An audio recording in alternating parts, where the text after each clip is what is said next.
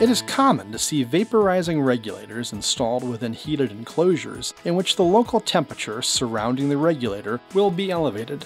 In steady-state conditions, this may be acceptable, but if the regulator must react to a change in flow or thermal load, it will be difficult to reduce the excess heat.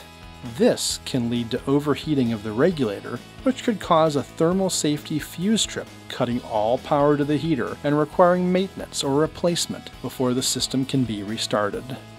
The Swagelok heated KEV Series Regulator is designed to respond to changes in ambient temperature.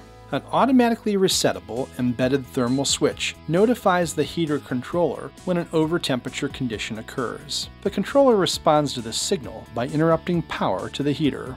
Once the thermal switch resets, the controller automatically adjusts the power output and resumes normal operation.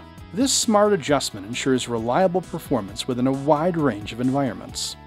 The improved design reacts to changing thermal loads, adjusts power output to match system conditions, and compensates for power levels. This keeps systems running well, maximizes your system's effectiveness, and minimizes costly downtime. For more information about the Swagelok KEV Series Regulator, contact your authorized Swagelok Sales and Service Center.